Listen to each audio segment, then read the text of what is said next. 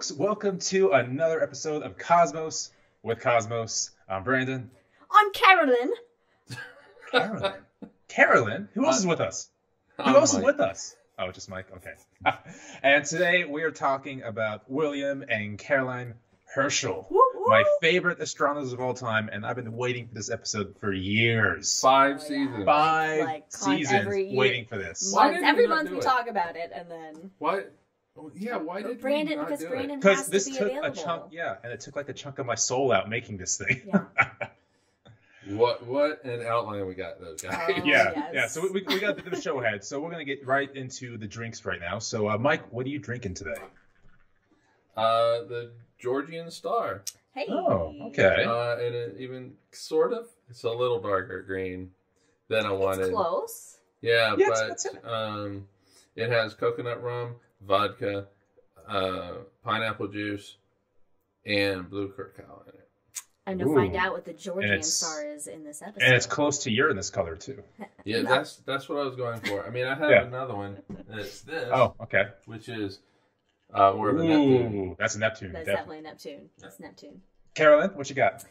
I'm drinking the August 1st, 1786. Because Very this was good a year. pivotal day in my Almost as old as I history. am. We're not in the rules You yet, haven't so done no one rules has to yet. drink yet. Nope, you haven't done rules yet. And this is rye, simple syrup, That's it. and that's it. Oh, very minimalist. It is the drink Excellent. of August 1st. It is the drink. In a book. Oh. In a book that I got for Christmas, it is the drink of August 1st. It's like the dog days drink. Yeah, it's 365 days basically of drinks. And so, how is it? It reminds me of cold German nights when in my youth, where I grew up before I moved to England and got this accent. So it keeps me Excellent. warm in my bones. Well done. Well done. I'm so excited. I am drinking the Revolutionized Sky, which is bourbon, mezcal, bitters, bit of orange, and a cinnamon stick. It's That was delicious. on fire. Yeah, so you light the cinnamon stick on fire, get it nice and going like a birthday candle, and then dunk it into the drink. It's excellent. Oh, so fancy these drinks nowadays. We don't have mezcal to make that drink, though. No, I don't like mezcal. It's just the right amount of smoke. In any case, please follow us on all the things Twitter, Drinking Cosmos, Insta, Cosmos with Cosmos. You can rate us, follow us on the iTunes, Spotify, wherever you get your podcasts. And don't forget to join us after this episode in 16 years for The Hangover. It's going to be great. Woo! Yeah, will we make it to the hangover? And of course, we have some great people listening now and later on in the podcast, including Katie, which you can find her wonderful stuff on Wildixia on Etsy. Ron for the MrProctorShow.com, he of our Hangover intro music. And Jack. Yeah, so if you happen to be up there in the Council Bluffs area in Iowa, go check out the best planetarium Council Bluffs, Iowa has to offer at rollingbluffsplanetarium.com. Endorsed by me, Caroline Herschel. Oh, you heard it here first. The first planetarium Caroline Herschel has actually promoted. Speaking of promoting, check out the shop. A little 5-10 minute snippets of great topics. The opposite of what this episode will be. Yeah. All right, so we have some rules before the episode begins. Anytime you hear a puppy bark, take yourself a drink. Any Star Wars reference or Lord of the Rings reference, take a drink. I'm not sure how many references we're going to fit in today because it's just We already so had 3 Lord of exciting. the Rings references, basically. Got it out of our system early. All right, so for this episode, what we're doing is we're doing a bit of biographical sketches, a bit of history, and a bit of acting as well. So we have Caroline in here. She'll be reading quotes from Caroline Herschel because Hello! because Caroline and William, they actually took prodigious notes in journals, so there's plenty of stuff to drudge from and, you know, have fun with. So Yes. the quotes they read will be the things they actually wrote down, which is great. And Mike will be playing today, of course, Sir William Herschel. Oh, hello, darling! Hello. It's been so long since we've seen each other. Since we've been dead for quite a long time. We're moldy. We're moldy. All right. We could So be I'm molded going together. to take a drink before I get into this. All right, let's take a little. Did you memorize all your lines? I've looked at the first word of the first section. Okay, so William and Caroline Herschel. I kind of wanted to start it with one of our favorite facts we say on the show, which is there is a moment during a discovery that one person or two people will know for the first time that no one else in history has ever known. So there's that moment of like the pale blue dot, for example, looking at that, wiping it off, realizing it's Earth. There's Newton with gravities, Einstein with all his relativity, so many amazing discoveries where that one person in the history of forever is the only one to know that. And William and Caroline Herschel had that experience every single night. All the amount of things they discovered, everything they discovered was the first time somebody put eyes on it or realized that. So these are my favorite astronomers, and I'm very excited. So quick lightning facts. So in case you do miss out on the next very long while. If you don't watch the rest of the video. So they figured out the direction of flow of stars, meaning how the sun moves relative to the other stars, discovered infrared, discovered Uranus, discovered so many moons, coined the term asteroid, discovered hundreds of nebulae, actually about 3,000 nebulae and objects altogether, pioneered the improvement of telescopes. He was the greatest telescope maker in the absolute world. Introduced the method of sweeps for observations, which we still use today. Was an accomplished composer, concerts, music lessons. He was like the original Brian May, basically. Their grandfather was also a hobbit, which is great. And then Caroline.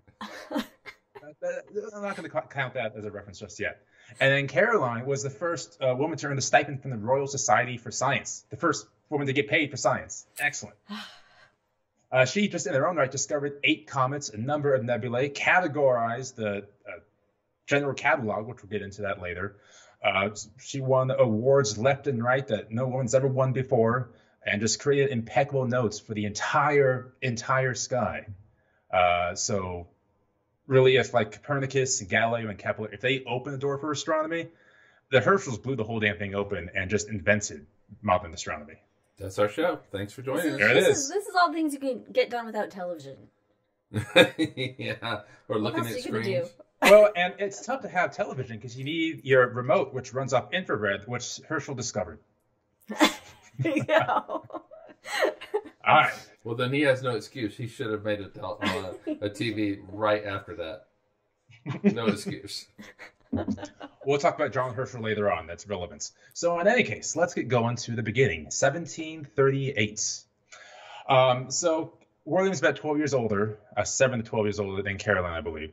And one of the things I think is important to note, makes sense. One of the things I think is important to note about Caroline is her stature and apparently physical appearance as well. So she stood less than 5 feet tall. And if we look at her dresses and things like that, they measure them to about 4'3". So she was very, very tiny. Tiny. Your height. And that was thanks to typhus as a child.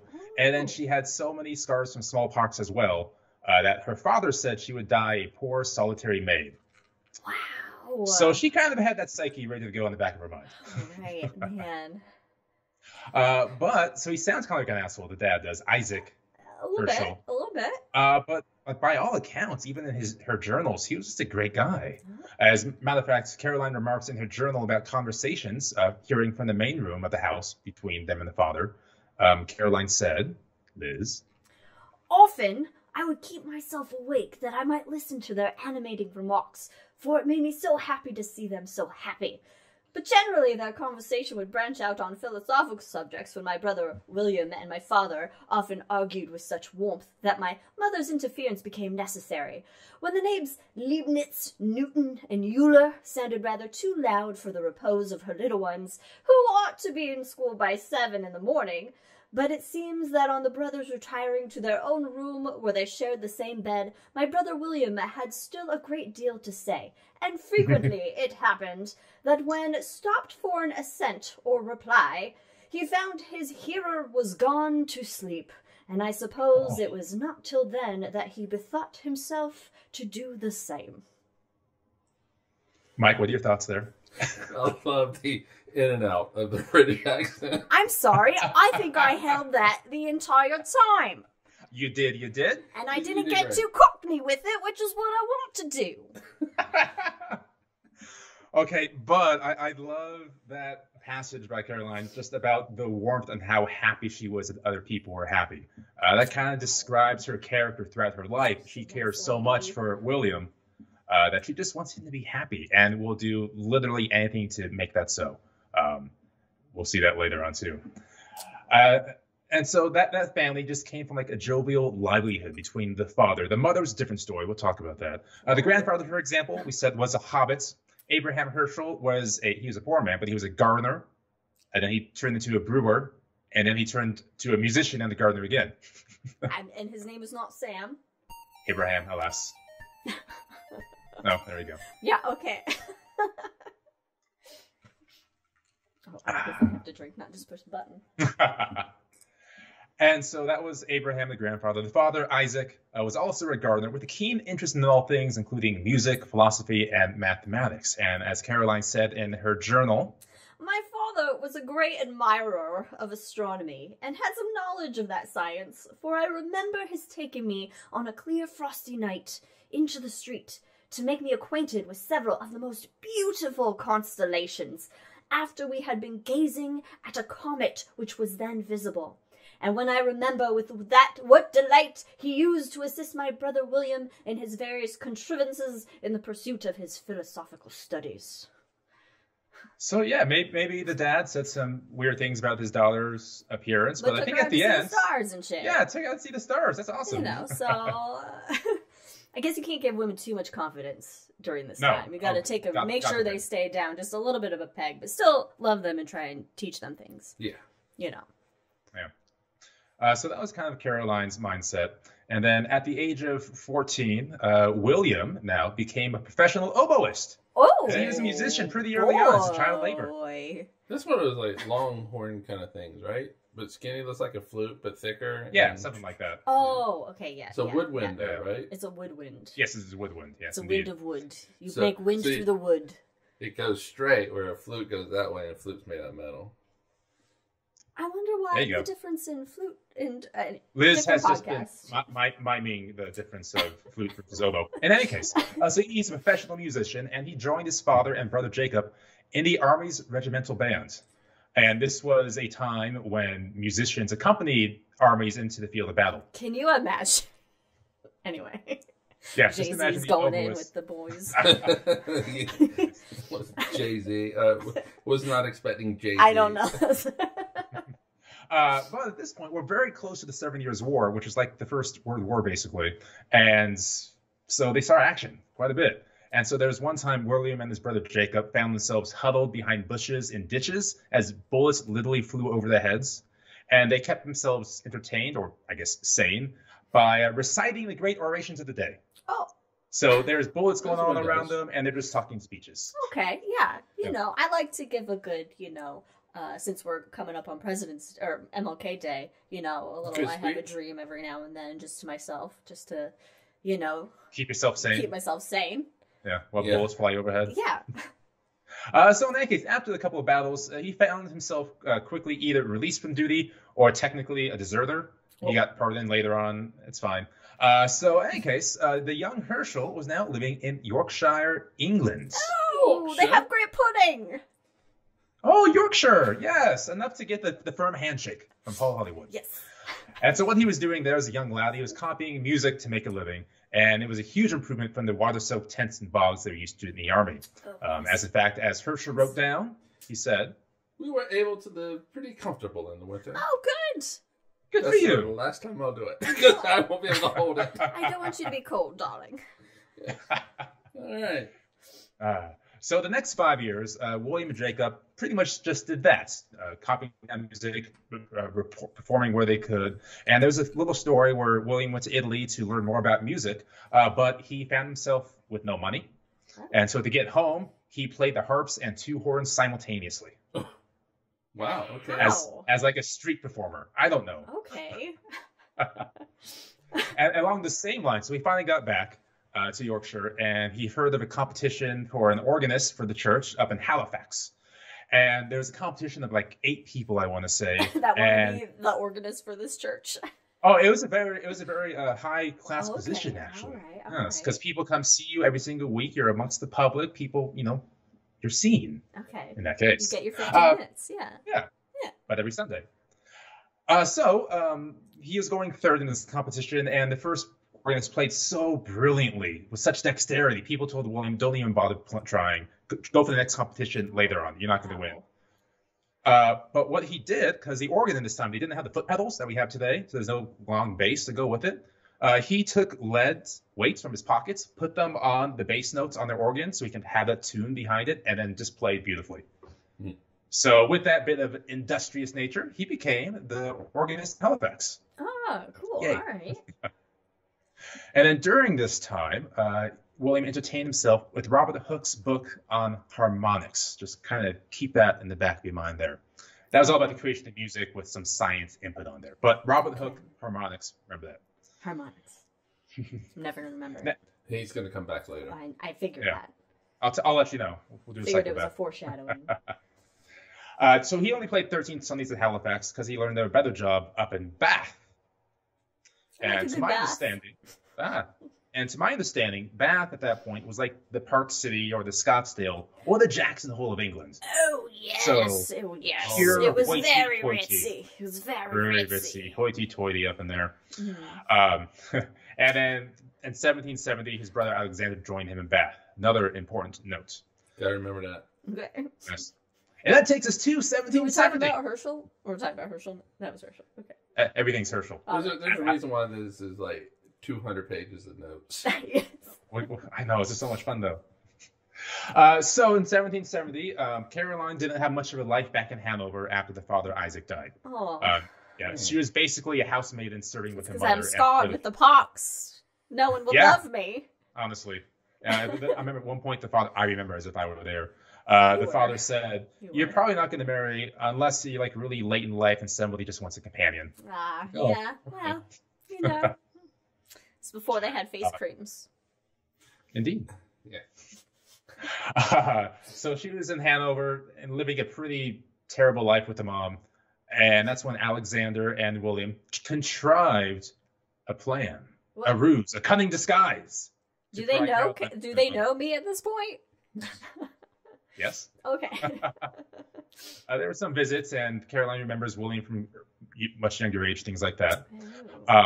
And as Caroline said in her journal, William thought, I might become a useful singer for his winter concerts and oratorios. He advised my brother Jacob to give me some lessons by way of beginning, but that after a trial of 2 years, we should not find it answer our expectation, he would bring me back again. Basically, I can't sing for shit. So it turns out Caroline became a fantastic singer. Oh God, it makes it sound like I can't sing. I can't read old timey. She doesn't have the best what do you want to call it? Doesn't get a self-reflection of herself. Well, I wonder why, with my father telling me I won't amount to anything but a lonely hag and die alone. As a matter of fact, Caroline would later be offered a job as a singer to make her own way in life, and she said no so she can stay with William. Oh, wow. Maybe I'll have to give a little ditty later on. We'll see. Ooh. We can do a little Celine Dion, maybe. So they have a fantastic story about getting to Bath, but that's not for this episode. So let's go forward, 1773. So during the last couple of years, William is doing his music lessons, composing music. He's doing the organ for church. He's, in front of concert halls, things like that. And during this time, though, he's stargazing through most of it, making little notes in his journals about it. And he's doing this so often that his interest outgrew what his eyes could see. And sure, he rented a small telescope, but that did not get the job done. And so, as Caroline said again in her journals, it soon appeared that my brother was not contented with knowing what former observers had seen, for he had begun to contrive a telescope of 18 or 20 feet long, I believe after Huygens' description. So, goes from just looking at his eyes to thinking, I can just build a telescope, guys. I mean, why not? Galileo did it. He was the first one. Kind of. Well, I mean, no, it was the Antoine von Leeuwenhoek. Yes, who did it. But then, Galileo was like, hey, let's take it to the sky, and then I can make this, Mm-hmm. And then other people made one, so why not? Sorry, was Leeuwenhoek the telescope or the microscope? No, it was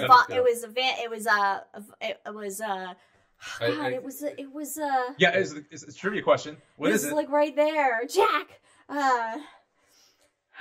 Yeah. Anyway, let's think about this later. All right. Franz Lippershey. Yeah! Yeah! There we go. We got there. Our collective astronomy knowledge. All right, Memories. so as William's looking at the sky, trying to build his own telescope, turns out Robert Hooke, he of the harmonics, Captain Hooke, yeah, he actually wrote about optics as well. So it dissected lenses and mirrors, and so William immediately turned the entire house into workshops. Each room had an instrument of science or a workshop to create or to improve the instrument of it. And pretty quick, Herschel gave up the pursuit of refractors, which are lenses. So it's just like eyeglasses, basically.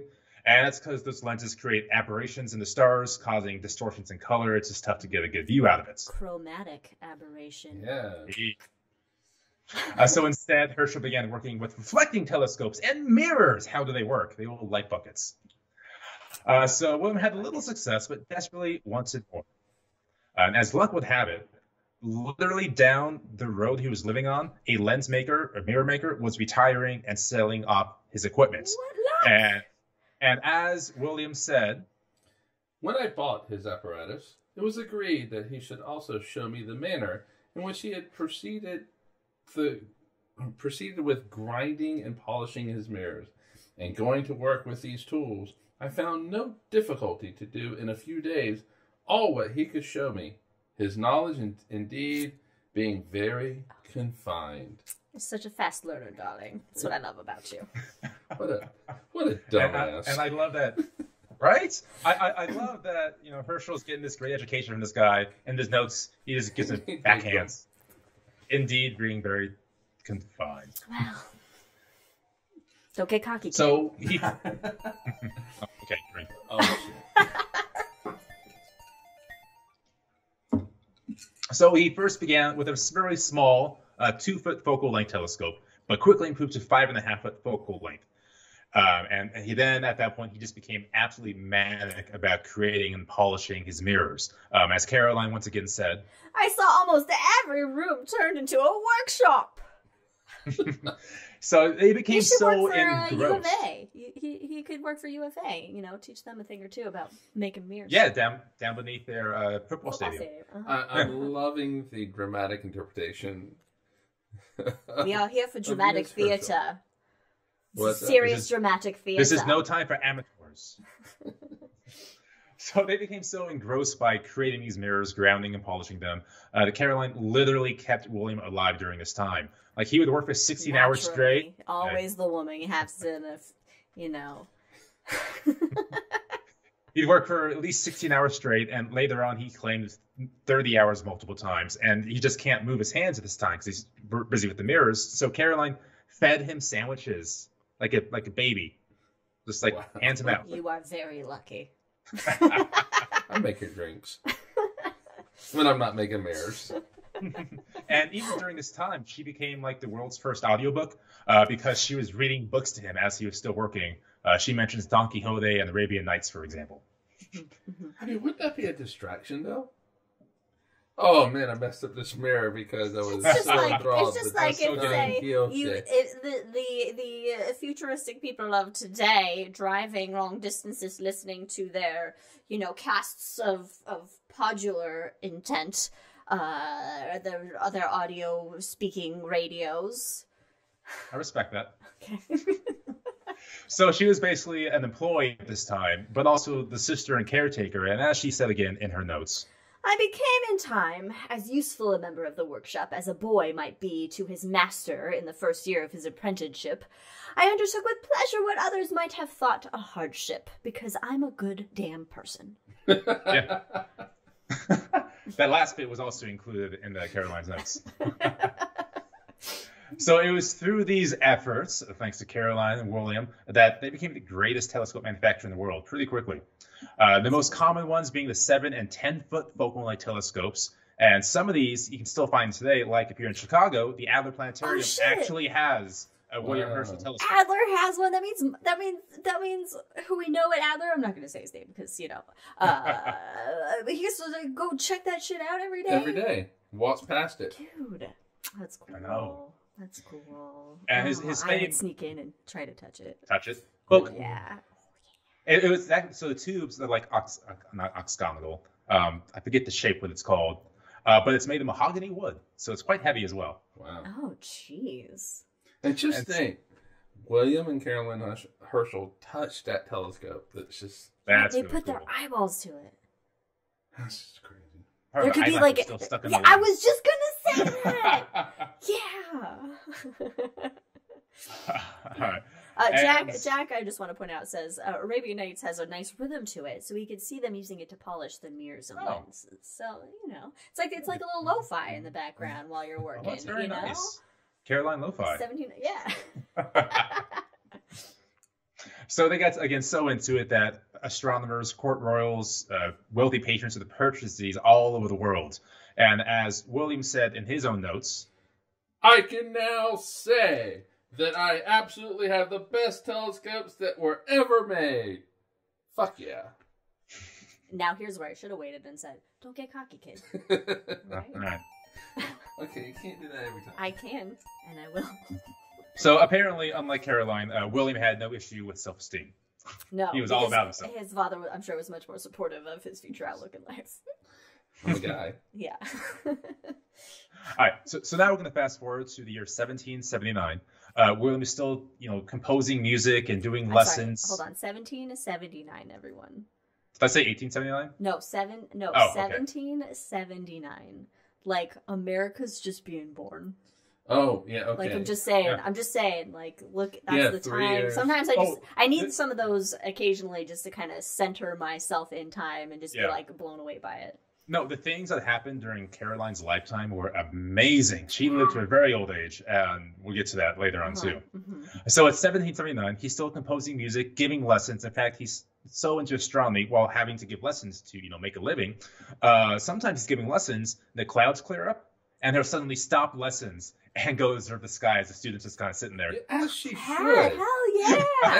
As she should. Why are the students sitting there? Students, get outside. Look at the sky. I know. Maybe that will. God. Maybe, you know what? That will inspire. You guys don't know how good you have it without the light pollution.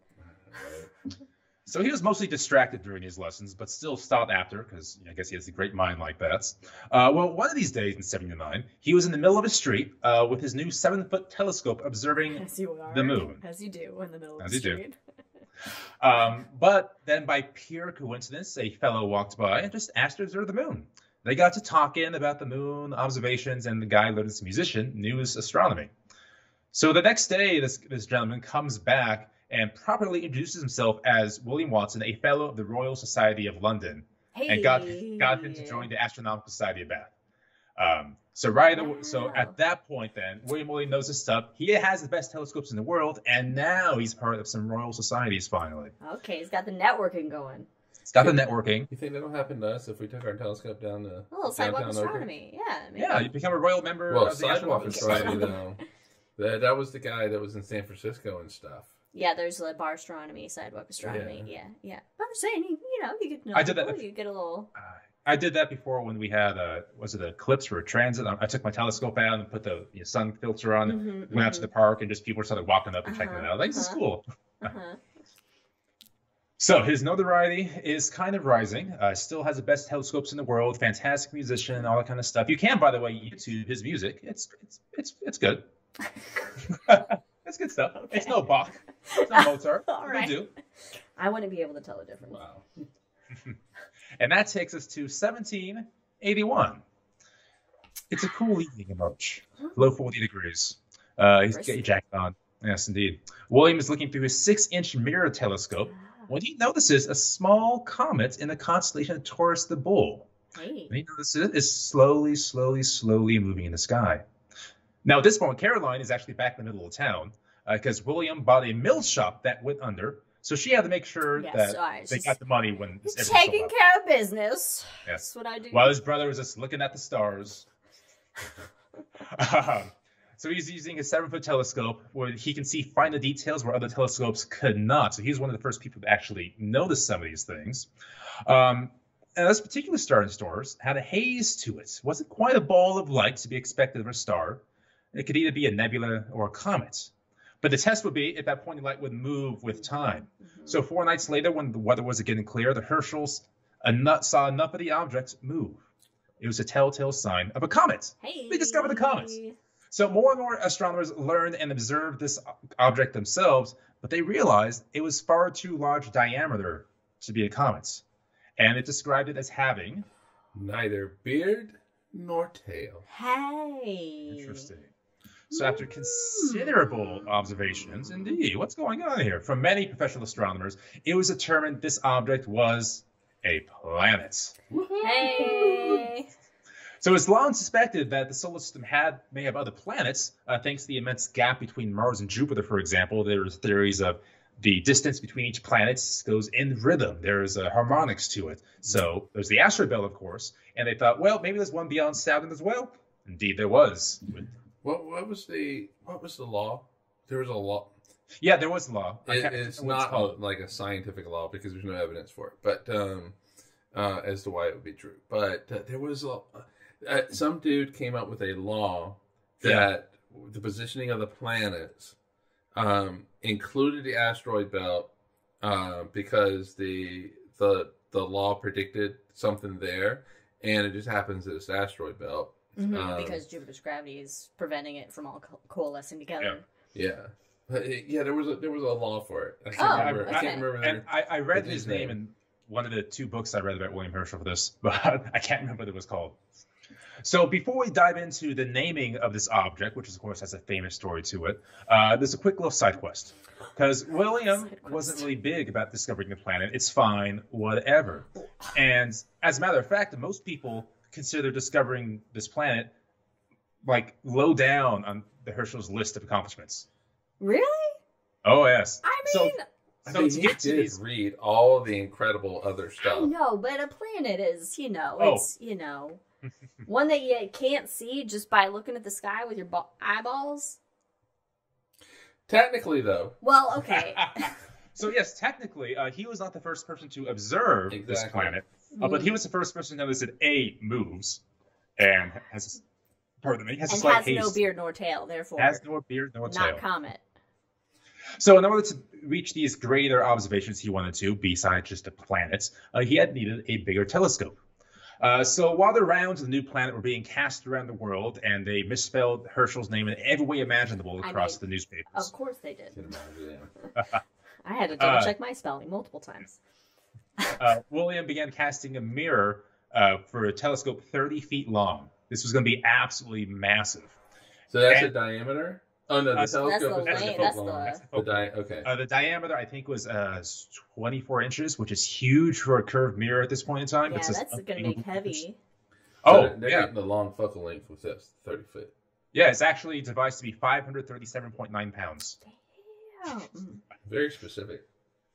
Well, he took incredible notes. So to make a mirror of this weight and size, he went to different foundries with iron and different material to find the right composition, and would constantly say that these foundries don't know what they're doing. So he did it himself in his own basement. Of course you did. Of course you did. Mm-hmm. Now, as he's making this 537.9 pound metal mirror, something a little odd happens, and I think William has it in his notes. Yeah, and before I read what I put in my notes a while back, 250 years ago, I do want to point out that I thought all these other foundries were shit, and they couldn't do what they were doing. Yeah, of course you did. Just couldn't do it. Of course you did. And that I could do it. Darling, your ego is the best. Because I am William. Glorious it's a healthy and natural. I am William. I have found shit by looking through a telescope. Anyway. We perceived that some small quantity began to drop through the bottom of the furnace into the fire. The crack soon increased, and the metal came out so fast that it ran out of the ash hole. I knew it. I knew it. I'm sorry. Middle school William has come out. I'm a proper lady. So, where we left off is it's rushing out the ash hole. When it came upon the placement, the flags began to crack and blow up. So they caused an explosion out of the ash hole. That's what she often said. I'm going to drink to that, actually. Does that too, right? I like Arby's. As I like to say, I like Arby's too. we have the meats and you have the shits. Actually, that's what Jon Stewart says. I totally stole that from Jon Stewart. So in any case, going back to the 1700s here. What do you know about Jon Stewart? Jon Stewart Mill. Jon yeah. Stewart Mill. I've had a lot of time, darling, to see what the world's going on as a ghost. I've been dead for a long time. What do you think that? What entertainment do you have as a ghost other than to look at what's happening on Earth? Not much else to do than catch the Daily Show. That's fair. Well done. Well done. So in any case, this telescope is literally blowing up in their basement. The brothers have to run out of there to save their lives. The molten metal burned the flagstone in the basement. And today the house serves as the Herchel Museum of Astronomy, and the flagstone is still burnt in the basement. Oh, you could go see it? Yeah. Burn? And I just want to remind everybody, I thought the other foundries were shit. Meanwhile, I burned the house down. Well, almost. you didn't burn the house down. You just... Just learn some lessons. Yes. A lot of lessons.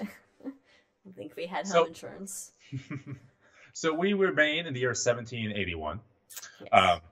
And this is the same year, thanks to the discovery of the planet, that he was awarded the Copley Medal by the Royal Society. And the Copley Medal is basically the Nobel Prize. It's the same thing, basically. I mean, that's cool. But does it come with $1 million? Well, they made him a member of the society at no membership cost. Oh, hey. So that's nice. Go. There's no subscription to Nice that. when you don't have a membership fee. So no. Oh, yeah. But so we have the fun about the name. Mike, what was your drink's name? Oh, the Georgian Star. Yeah, the Georgian Star. The Georgian Star. So from what I can tell, people are writing to Herschel asking about how to name things. He really doesn't care at this point, I think, about naming the star. Ironic, given your ego, you don't want it to be called the Herschel planet. The Herschel Star. Well, you know. So I got to tone it down a little bit. So it was actually the Royal Society president, Sir Joseph Banks, that recommended naming a new planet after the king, George III. Naturally.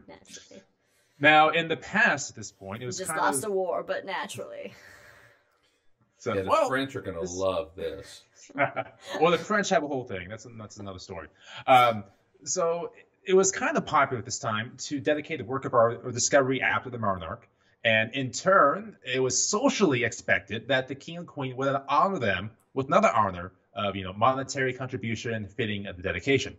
So it wasn't like a law, but the king kind of had that obligation to socially do that. It's a whole planet. What did the king give us? Yes, that was the thing. Because naming a planet after the king, it's not like you're naming an opera after the king. No, it's a whole entire world, like the Earth, but bigger. Yes, and fun fact, naming an opera after the king is what William's other brother did, and he got compensated for that. So in any case, the king already had a royal astronomer, so that couldn't do. So William instead was given a pension of £200 per year to simply be available to the king and his guests when they felt like stargazing for telescopes. On retainer astronomy outreach. Yeah. Which has got to be like $1 billion back in 1780. £200 a year? Yeah, it was... So it wasn't as much as William was making, I don't think, with the music and selling telescopes, but it did allow him to quit music altogether. He doesn't write any music after this. Okay, well, and just apparently he's subpar, so, okay. Not too bad, not too shabby. Yeah. So he was the official telescope maker of the king. So it's better than being the jester. It's true. So you're a world-famous telescope maker, you discover a planet, he's absolutely world-famous.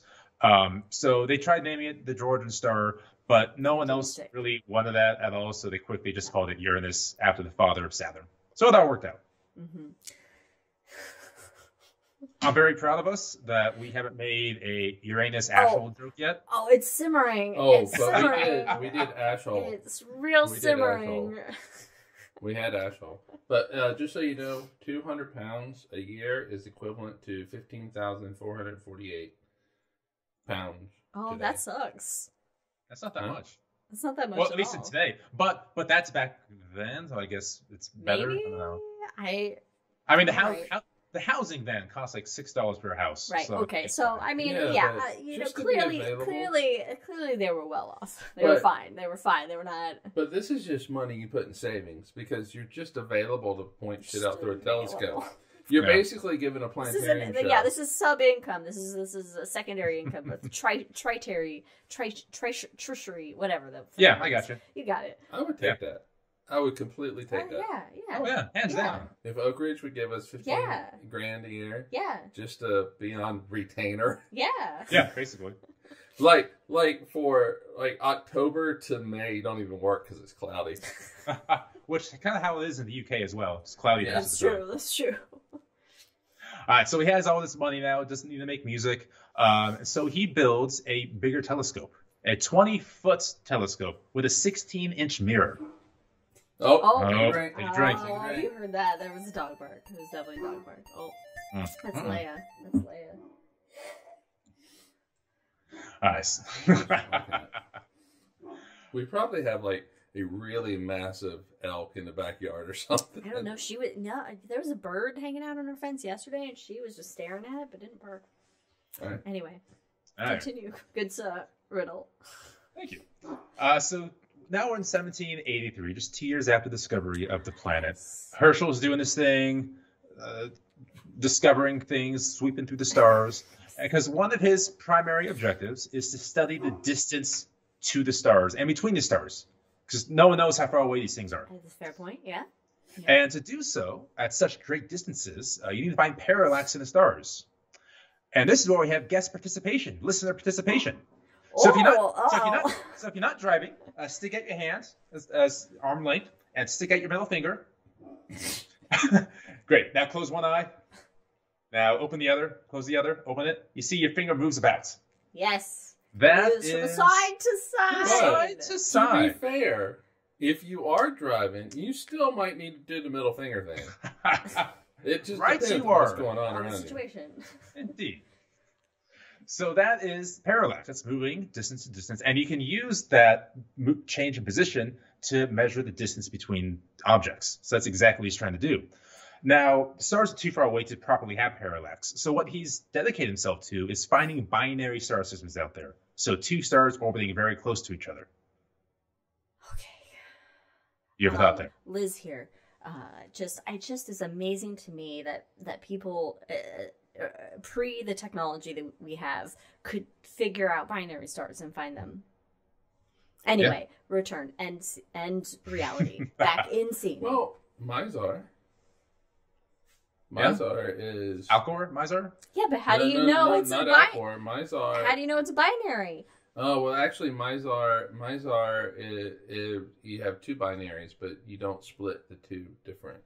But it still is two binaries. Yeah, but I'm just saying, like, how do you know that they're gravitational? They're binary during the 1700s with, you know what I'm saying? They're bound together. Yeah, that they're bound together by gravity. You know, that's what I'm saying. Not that they're just two stars that look like they're close together. This is where parallax will come in. Right. Yeah. Well, okay, just my brain doesn't. Anyway, and reality. So the key here would be when the Earth moves position onto the other side of the sun, that with the binary stars would maybe see some parallax, and based off of that, then you can begin to judge distances to stars, which has never been done before. Now, to do this, discover these binary systems. Talk about a revolutionary time period. I'll drink to that. Have you been waiting the whole time? So to do this, they invented the method of scanning the sky known as sweeps. This is how a considerable amount of astronomy is done today, sweeping sections of the sky night after night, discerning differences and small peculiarities, just making large sweeps of the sky. No one had done that yet. They invented it. Huh. And during this time, as he is sweeping the sky with Caroline as well, he was elected a member of the Royal Society. And he was given a copy of Charles Messier's Catalogue of Nebulae and Star Cluster. That's cool. So this is the famous Messier object. So, for example, M42. Get a copy of it. I don't know. I guess it just wasn't widely circulated. And they go, oh, you discovered the planet? I guess we'll throw you this bone. Okay. But it was with this book and sweeping the sky that they really started the legacy. Like, discovering the planet was literally the tip of the iceberg here. And recently they have moved into a new house, and Caroline kind of needed something to do. And as she's literally, that's what they said. And so in her notes, give the woman something to do. Yes, Elizabeth. Oh, God, how dare And you. in her notes, she says, I found I was to be trained for assistant astronomer, but it was not till the last 2 months of the same year before I felt the least encouragement for spending the starlight nights on a grass plot covered with dew or hoar frost without a human being near enough to be within call. "Oh, you sound a little bitter there." She didn't have the best self-esteem. She's even like, "I don't know if I can do this without somebody next to me." No, she did fine. She did absolutely fine because she discovers. I'm sorry, but I am relating a lot to Caroline. That's Aside not from my healthy. dad's disapproval, That's not my dad healthy. is very supportive and loving and has never told me that I will end up alone like an old hag You because did of all not- the pox that I've had. You But don't put sandwiches in my mouth. no, I'm saying just personally. I'm related to Caroline, you know. Anyway, continue. Yes. So you, Caroline, This is were wrong. uneasy with the idea of being left alone with the telescope, but she did fine because I within mean, the first few weeks, she I discovers might two break nebulae. it as a Herschel or a Or as a Davison. Davison, that's right. She discovers two nebulae not on the Messier list. Oh, look at that! One night with a telescope, and I'm like, hey. Or multiple nights with a telescope, and I'm like, look what I found. Yeah, exactly. So already she's one of the greatest astronomers if he stopped that. Cool. And then that same year, using his, again, 20-foot, 12-inch mirror at Windsor Castle this time, Hello. William spotted another odd object that he described thusly. A curious nebula, or what else to call it, I do not know. It is of a shape somewhat oval, nearly circular. Yeah, so this odd shape appeared like a planet with a haze around it. Herschel then called it a Planetary nebulae! planetary nebulae. So he, of course, coins that term. Oh shit, you coined that term, planetary nebula? I did. Fuck. I did some creative writing and came up with that. Because it looks like a planet, but it's not Yeah, a planet. but it's You know not it's a- not a planet. But Yeah. it's kind of amorphous, and so it's like, oh, it's nebulous. But I try to tell people that has nothing to do with planets, but, they don't ever listen to me. Well, yeah. He does. He's William Herschel. He knows everything. So night after night, the Herschels were discovering additional objects not in Messier's Take catalog. that, Messier! Yeah! The Herschels are in town now, well, yeah. Charles! Shoot. Not only did us Herschels find Fucking comets French. Get the and- French and- out of and here, nebulae. Messier. Oh, man. Get that French out of here. Messier. What Well, we here's the doing, thing. Messier? Here's the thing about Messier. He wasn't looking for nebulae. He just really liked comets and wanted to find more of them. And he would look through the sky. Get out of here. He would look through the sky, see these weird objects that's not a comet, and he writes it down so he's not distracted by it later and say, "Oh, what's this?" Look at his notes. Oh, it's just an object. Whatever. And What moves is he on. known for? All the objects. All the Objects. So Messier's catalog had 100 objects. The Herschels would go on to discover 3,000 Boom. objects. Yeah, Three Boom. fucking thousand. Chuck. Boom. Chuck, yeah, yeah. Chuck. Oh, Now, it's during you, the- Chuck. Now, Just throwing shade on Chuck. I've never heard Chuck Messier, but I'm on board with that. During their initial discoveries, though, they were kind of shorthanded with cataloging, so a lot of people couldn't quite understand what was going on. So He's later a in life, citizen in her science. 80s, Yes. Caroline would then go through these notes, classify them properly, and then William's son John would then submit them, and they became known as a new general catalog. So NGC 1077, all of I those didn't basically know are her. that as an 80-year-old, I was involved with the new general catalog.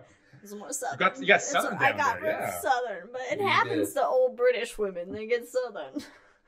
Which the NGC now has more than 3,000 things. So. Well, yes, Yeah, because that's- time We've has been happened. adding. Time has happened, and telescopes have gotten better. They have. Yes, and Yeah, I've but- become more ghostly. And you are more British again, thank you. Yes. But it did take a while, though, for telescopes to get better after Herschel, but that's a different true. thing altogether.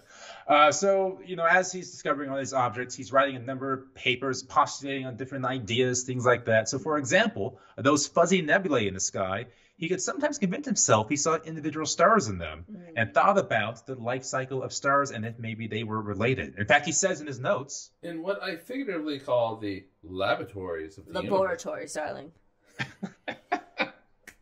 Don't mansplain this to me. I will do what I want. In what I figuratively called the laboratories? Laboratories of the fucking universe, the stars forming these extraordinary nebulae by some decay or waste of nature may rush at last together and either in succession or by one general tremendous shock unite in a new body. That's really poetic, actually. It's very beautiful. And, I mean, you know stellar evolution is... they just wrote so well back then. It's great. Yeah, we've gotten dumber in words as we've gone on. We have gotten a lot dumber. There's dumber in words. We've gotten smarter. You know what? I think it's just like, we don't have time for all this eloquence. You know, like, we get it. All right, we're just down to the, like, let's... get to the point, you know. 100 and what is I mean, we're back to hieroglyphics as it is right now with emojis. So. LOL smiley face. Yeah, well, we have to write everything, describe everything in 200 characters or less. Yes, yes. All right, so because I'm keeping this episode contained, are you? Moving on, contained. I'm doing okay, actually. You're doing okay. You're fine. Yeah, you're actually doing all right. Yeah. You're fine. We're going to move forward to 1785. Oh my and God! Herschel and Wait, the Milky Way. that is literally 200 years before I, Liz, am born. Nice. Okay, sorry. Okay. That was sidebar. All right, I'm not sure which of my notes I don't want to read because I say don't mention these a bunch. All right, so I need to in post. I apparently need to edit your laboratories because it sounded a bit like labiatories. Oh, that's a fun one. I haven't heard that before. Oh no, keep that. Keep that. All right, you like the labiatories? All right. Labiatories of the universe. The universe is run by women. Contained. Okay. In the early 20th century, we have the great debate of whether the Milky Way is a galaxy or if there are other galaxies out there or we are all that is. That really started, got some good bells out there, in this year, 1785, when William Herschel's having the same thoughts in his mind. Is the Milky Way one of these nebulae I'm seeing? Are these small nebulae galaxies like our own? What's going on up there? So he wants to determine the shape, the size of the Milky Way galaxy. And in doing so, the ideas he puts in the paper, this paper has been called the greatest paper in the history of astronomy. The greatest paper in the history, currently, of astronomy. Up to that point, and one of the more... Okay, up to that point. The greatest paper in the history of astronomy. He didn't discover, that the universe was expanding or anything like that. Right, because yes. So they were convinced that their new 20-foot telescope could spy the edges of the Milky Way galaxy. So that would allow them to give it a shape and understand the structure of the galaxy. All right. And so from their observations, Herschel also assumed that the distribution of stars was more or less even in the sky, which is a pretty commonly held thought. Mm-hmm. And so with this information, they began yet another sweep to determine the structure of the galaxy. And the end result looks a bit like a bug splatter. If you've seen this image. Yes. I absolutely love it. But and they have the sun right clearly close to the center of this globulous galaxy, but for a reason. So if you looked at that picture, there looks like a big mouth on the right-hand side of it, the big empty spot. That's the center of the galaxy. There's too much gas and stuff in there to see stars, to see the inside of the galaxy. So had he been able to see through the galaxy's core, he actually would have had the Earth and the sun basically in exactly the right spot. Wow, that's pretty good. Yeah. That's pretty good for 1785. Mm-hmm. 200 years before. 200 years before I was born into this world as Elizabeth Ann Davison, not as Carolyn. Who's Elizabeth? Herschel. I don't know Elizabeth. Yes, in the same paper, he thinks about the Andromeda Nebula as well, and whether that is another galaxy. Okay, so they were talking about the Andromeda Nebula and at this time until Hubble, basically. Yeah. And Herschel, to be fair, was kind of kooky in some of his ideas. No. The people around him will say. No. So I think I had mentioned this later, but he also really. I'm just going to skip to the sun really quick.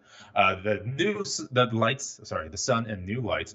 So he wanted to study the sun as well because he loved the idea of extraterrestrial beings on other planets. Why would God create man and only put life on one planet? So clearly, there's life strewn throughout the galaxy, including the sun. So there's life forms on the sun. It's too hot. It's too hot. Well, no. See, that's where you're wrong. See, only the outer atmosphere was hot. The inside was kind of kept, nice and toasty inside. And sunspots, by the way, are mountains poking the way through the atmosphere. I mean, that's a cool idea. I like that. I mean, you don't. You don't know at that time. You can't. No. You don't have the technology yet to realize. You don't it's just have the colder. physics to really understand it. So Yeah. So William, he's putting forth a scientific idea. Like. I mean, and it could be. I don't know how it could be tested, but it could be tested. Oh my goodness, yes. And so he thought there was life forms on the moon as well. In fact, many people called him a lunatic. Well, there are. Yeah. Many people called him a lunatic. Oh, quite funny, actually. Yes, and that's what they said. You were a lunatic. That's great. That's great. So, in any case, he was studying light to better understand the sun and the stars as well. So what he did is he took a prism and had sunlight go through it, and like Newton, he saw the colors come out of the prism, the Roy G. Biv, yes. And so he had the thought of measuring temperature of these different colors. And he noticed there were slight different temperatures throughout colors. And then he thought, what if I just move the thermometer a little bit off to the side, a little beyond the red? What you can see. And he saw the temperature indeed went up. Ooh, infrared. Yes, he discovered infrared light just using that experiment. And that is pivotal in today. And in fact, we could not have the James Webb Space Telescope without the mirrors of William Herschel or the infrared of William Herschel. So it should really be called the Herschel Space Telescope. It definitely should. It should be called the Herschel Space Telescope. Yeah. All right, I am on board with that campaign. All right, so I'm actually 5 minutes short of an hour, which is very exciting for me. So I'm going to dive a little bit into the 40-foot telescope. 40-foot telescope? 40-foot telescope. The original space mission, because it was severely over budget and severely behind schedule. Let's talk about that. All of them? Yeah, that's why it's the original space mission. Okay. So in order to build this massive thing, he needed 2,000 pounds from the king. That's money. Oh, okay. 2,000 money. Yes, all right. I had to transition my brain over. I know, right? Yeah. All right, you're back to Carolyn. Now, yes and no! All right, I'm back. Now, King George III at this point is getting more into his mad King George phase. Yes, because he's got the black eyeliner on. He's not in his right mind. He got too cocky, if you will. That's too cocky. Kid. So, damn it. So he asked for 2,000 pounds in money. Oh, I'm out. I'll water it. The king says, no, you can't have this money. And William's like, are you sure? Because this would be the biggest telescope in the history of humanity. It would be a national icon. People will flock to this. Yes. And don't you want that to be under your kingdom? King goes, it's a good idea. Yes, appeal to the ego, I always say. Always get the big telescopes. Now, he's about halfway done when he needs more money. And the king says no. But William goes, you already spent 2,000 pounds. Wouldn't it just be a fucking waste not to spend more money and have this magnificent telescope? So the king's like, fucking fine. Here's the money. Go away. And this is the last time I'm ever going to give you money.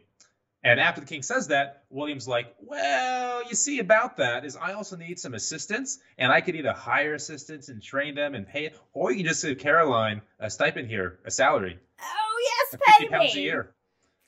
How much? 50 pounds. Oh, great. That seems quite on brand for my agenda of the day. $5,000 a year? Yeah, it seems appropriate.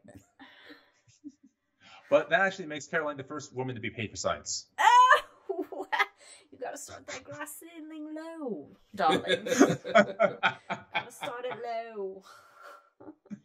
So they finally finished the telescope with the help of Alexander, the brother. And the telescope is just way too big. Like, in order to move it around, you have to jump down. You have to have assistants push things. There's pulleys and levels and wheels all around. It's just not worth the effort. So what William does, because he doesn't want to make the king mad, he'll discover things on his 12-foot or 20-foot telescope, and then he'll run to the 40-foot, point it in the general direction, and go, "Look what I have found with this new telescope." All right. That's very funny. There you go. Yeah. So don't make the king mad. I mean, that's rule number 1 in all of European history. Is don't make the king mad. Yeah. It's like the Emperor's New Clothes feel to it to me, in a way. Yeah. You know, don't make Trick the mad. queen. Trick the king. It's always a trick. Yeah. Yeah, but so wasn't there like the Earl of Ross who made a big friggin' telescope that also had like pulleys and stuff to move it around? And Probably. I mean, the 30-foot that he would sell, 20-foots had some pulleys and levers too. I think the Earl of Ross was called a Leviathan or something. Oh, that's right. Yes. That's right. That is a massively long telescope. Yeah. And its diameter is smaller than what Herschel was making, but I do recall that, yeah. All right, so we're going to try to wrap this up. If I'm allowed to in the hangover, I can talk for another hour about the Herschels. But we did not even mention the amount of moons they discovered, the moons around Uranus, Saturn that they discovered. Herschel even coined the term asteroid, if you're curious. I mean, it seems that, you have the eye for the booty. Okay. Did the big telescope work? Kind of. It kind of worked, but no one could really see things besides Herschel because he was really good at it. So they just kind of, after he died, his son John just deconstructed it. Like, no, sorry, not worth the effort. Cool. I also want to point out again, because I think it was glossed over, that he coined the term asteroid, which I think is fantastic. That was glossed over. As I said, he likes the booty. And that was about finding the planet Ceres, which was called a planet for a good long while. But we can talk about that later. A dwarf planet. It had a fate similar to the Pluto I've heard about in modern days. Well, this was after it was called an asteroid. Then it was called a dwarf planet, indeed. And then in his 50s, so he had been looking at Skype for about 20 years now. He married, and he had a son, John Herschel. And John Herschel, in his own right, was a famous scientist and astronomer, big contributor to photochemistry and the camera. In fact, he coined the term photography. Oh, shit.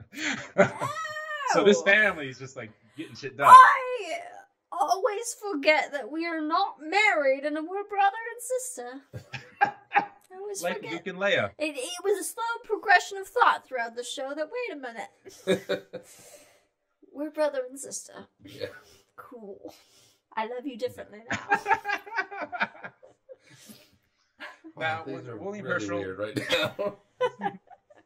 so when William Herschel finally died, Caroline figured she was going to die that same year. Oh! What's the point? Without You my might dear as William, well be I'm married, just going to die. Dominic, because apparently my entire existence is tied to you. And actually, when William married, that William and Caroline's relationship kind of got strained. For some reason, apparently, when you bring another woman into a relationship, in that case, that's not a sister. It gets weird. Uh-oh.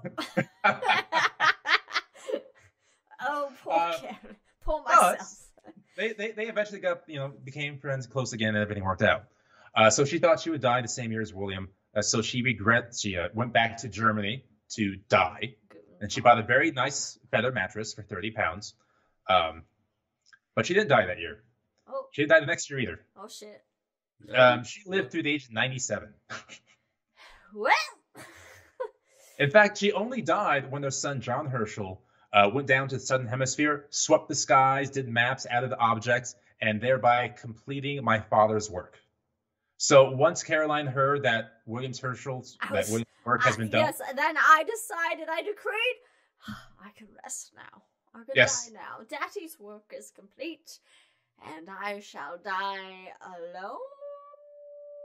Meanwhile, Basically. she was like very much a part of that And work. old hang alone, just absolutely. like Papa So it's not predicted. just- Even not just- in her, It wasn't me. I was just nothing but an assistant. but even in her twilight years, which you can make the argument that all the years of them were twilight. 'Cause anyway, Because I was she was old for constantly- a very long time. right. She was actually sought after constantly from astronomers and royals wanting to hear stories to get her knowledge and things like that. And it was again in her 80s, where she cataloged basically the general catalog with 1,800 objects. I like to share the stories and... We only have one more bullet point. Okay. Or a couple. So she was buried with the locket of William's hair by her own request, and the almanac her father used. And you had talked about this earlier, the lives they had. They lived from the American Revolution through the rise and fall of Napoleon to the steam engines and trains to photography, even basically. That's just the amount of change they had in their life. Wild. So I thought this was a fun line. So when they lived in the world of revolution, they revolutionized this guy themselves. Hey, nice. I like it. So on her tomb, she has engraved that she wrote, the gaze, I guess you should write this. You should read this one, Liz. I'm so sorry, Caroline. Excuse me. Yes, I composed this for my tombstone. The gaze of the deceased here below was turned towards the starry heavens. Her own discovery of comets and her share in the immortal labors of her brother William Herschel will testify hereof to future generations. With that, join us on The Hangover up next. Follow us on all the things, and have yourself a wonderful day. Cheers, everybody. Stay safe.